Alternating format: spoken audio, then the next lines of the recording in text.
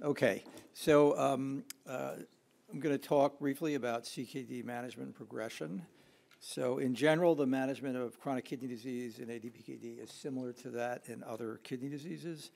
And these measures include blood pressure control, use of organ protective therapies, dietary sodium intake, exercise, dietary protein, management of anemia, management of diabetes. And these are all reviewed in other KDIGO guidelines. Regarding CKD management, there should be optimal management of anemia to avoid transfusions that may result in sensitization. And hypoxia-inducible factor prolyl hydroxylase inhibitors should not routinely be used to manage anemia in people with ADPKD because they make the cystic disease worse, theoretically. Management of diabetes should be the same as for people with other forms of chronic kidney disease, with the possible exception that SGLT2 inhibitors are not recommended at this time because of lack of safety data and the theoretical possibility that they'll make the kidney cystic disease worse. Lipid-lowering therapy should be initiated in line with the KDIGO clinical practice guideline for lipid management. As for most other kidney diseases, kidney transplantation is the preferred treatment. Ideally, a transplant should be preemptive from a living donor. Of course, kidney exchange may facilitate transplantation, as may other kinds of swaps arranged by OPOs. Excluding the diagnosis of ADPKD in potential living-related kidney donors is an important consideration. And this last point is something new, I think, that we're recommending that the total in kidney and liver weight derived from the total kidney and liver volumes should be calculated and subtracted from the patient's total body weight for a more accurate assessment of weight and BMI. And this is particularly important for people who are on the margins of acceptance based on BMI. These are some of the post-transplant complications of ADPKD, and for sake of time, I'm not going to go through all of these, but they're in the guideline draft, and you can read about them and make your comments. Regarding native nephrectomy, we believe that native nephrectomy in people with ADPKD should be performed only for specific indications where the benefit outweighs the risk. So recurrent and or severe kidney infection, symptomatic nephrolithiasis, recurrent and or severe kidney cyst bleeding, tractable pain, suspicion of kidney cancer, insufficient space for insertion of a kidney graft, recognizing that there's no objective data that actually deals with what is insufficient space. Ventral hernia in the setting of massively enlarged kidneys and severe symptoms related to massively enlarged kidneys. And of course, decisions about nephrectomy and pre-transplant should be done with shared decision-making and likely multidisciplinary case conference. Immunosuppression should be the same in ADPKD as other transplant recipients. Nephrectomy should be unilateral if possible when appropriate. And we suggest that kidney transplant candidates with ADPKD undergo the procedure at the time of or after, but not before transplantation, whenever possible. So non-synchronous native nephrectomy, that is when you're doing it not coincidence with a kidney transplant, needs to be associated with shared decision-making and careful thought. Hand-operated laparoscopic nephrectomy rather than open nephrectomy is the recommended way to go. And that evaluation for renal cell carcinoma in pre-transplant people with ADPKD should be individualized, and imaging of the kidneys within 1 year prior to transplant should be considered.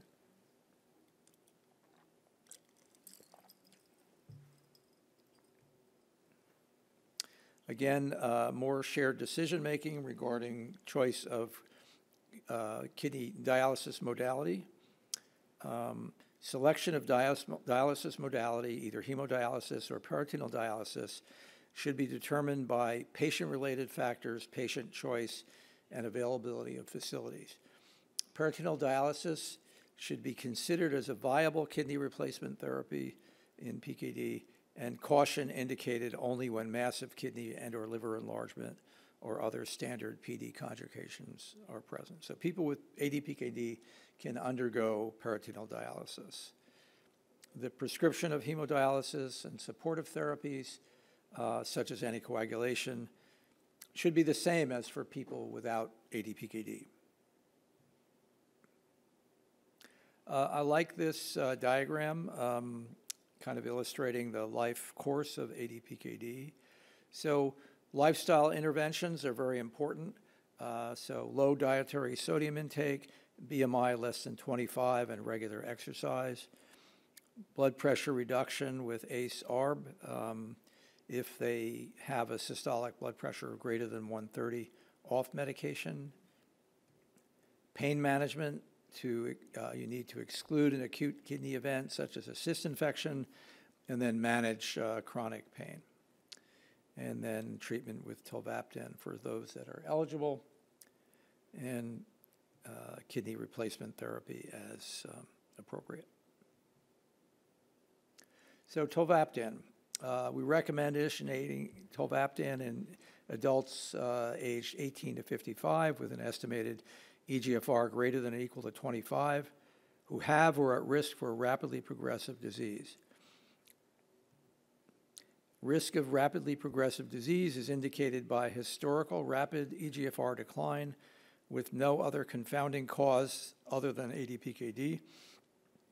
And this is defined as a reliable eGFR decline greater than or equal to 3 mLs per minute per year over 5 years. Now, there is a legend to this figure, which I've not included in the slide, which gives a number of other factors which you can use to select for rapid progression.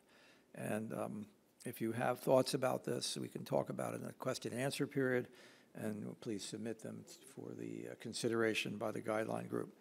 And then, of course, Mayo Class 1D or 1E, and Mayo Class 1C with additional evidence of rapid progression. That would be an indication for treatment. If there's not a risk of rapid progression or there's definite slow progression, no treatment with tolvaptan. Contraindications to tolvaptan should be reviewed. These are well known. I'm not going to read through this list, but they should be gone through prior to offering tolvaptan to a patient. So initiation of tolvaptan at the lowest split dose regimen and gradual titration should be done to permit adequate adaptation to aquaretic adverse events. Target is a total daily dose of 90 milligrams upon waking and 30 milligrams 8 hours later as tolerated. And tolvaptan should be discontinued prior to pregnancy and prior to the commencement of kidney replacement therapy. Physicians should be aware and educated, and people with ADPKD should be educated on all of the issues related to tolvaptan, and patients should receive information about drug-drug interactions. And people with ADPKD should be educated about the adverse effects of tolvaptan related to urinary water loss and the need to drink enough water. Regarding hepatotoxicity, based on the country, there should be frequent monitoring of liver function tests and follow-up. In the US and Canada, there's a REMS-like program. There's another program in Europe, and other countries have different programs. So in terms of the risk benefits of tolvaptan, there's a benefit of reducing eGFR decline, reducing the increase in total kidney volume, reduction in acute pain events, including stone and urinary tract infection. Harms or inconveniences, the ochoretic side effects, the risk of drug-induced hepatotoxicity, the requirement of lifelong blood tests for monitoring LFTs, drug interactions, and cost, particularly in countries where tolvaptan is not fully reimbursed.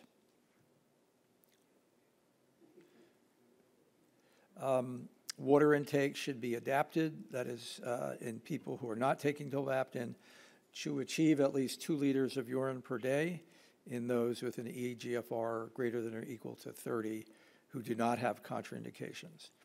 And specific advice and education should be given on how much water to drink on a daily basis and how to achieve this. Risk factors for fluid retention and or dilutional hyponatremia should be evaluated prior to initiating high water intake. And individuals with a more advanced CKD, G4, G5, or who have a clinical contraindication to high water intake should drink to thirst and follow individualized advice. And it's important to estimate the habitual daily fluid intake during evaluation of people with ADPKD.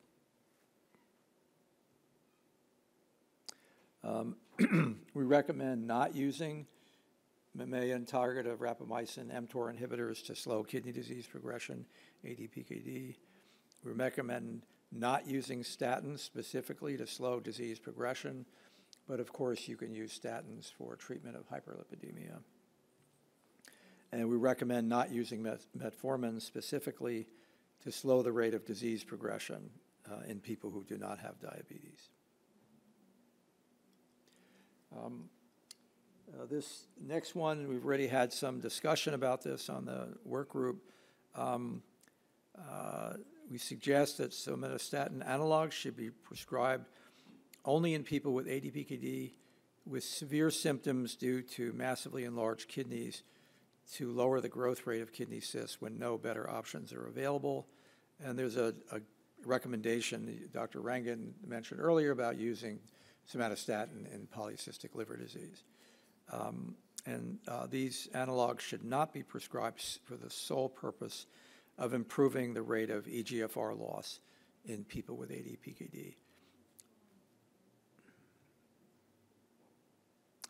And until there's further evidence of efficacy and safety in ADPKD, we don't recommend using SGLT2 inhibitors to slow the rate of eGFR decline. Complementary medicines or supplements should not replace standard medical treatments, and people with ADPKD should share or discuss their ongoing use of complementary medicines with their healthcare team. And I can't think of how many times someone has downloaded something from the internet and, Dr. Perrone, what do you think of this? No. So the take-home messages are that patient engagement with a multidisciplinary team is recommended for significant care decisions, such as choice of dialysis modality, nephrectomy, transplantation. Management of the complications of chronic kidney disease and hyperlipidemia is similar to what has been proposed in the previous KDIGO chronic kidney disease guideline. Peritoneal dialysis should be considered as a viable kidney replacement therapy for people with ADPKD complicated by kidney failure, with caution indicated only when there is massive kidney and/or liver enlargement. Prioritize preemptive live donor transplant and intervention using tolvaptan as recommended for appropriate candidates.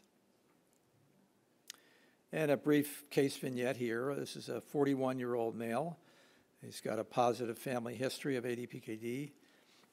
His father had ESRD, or kidney failure, at age 54. Patient has an eGFR of 49. He started tolvaptan at the 45/15 dosage. And due to tolerability issues and exacerbation of gout, his dose was reduced to 30/15, and he was started on allopurinol. He's tolerating this well with the plan to increase tolvaptan dose when the uric acid levels have decreased and gout symptoms are stable. Thank you. We'll review questions later? Yeah. Okay.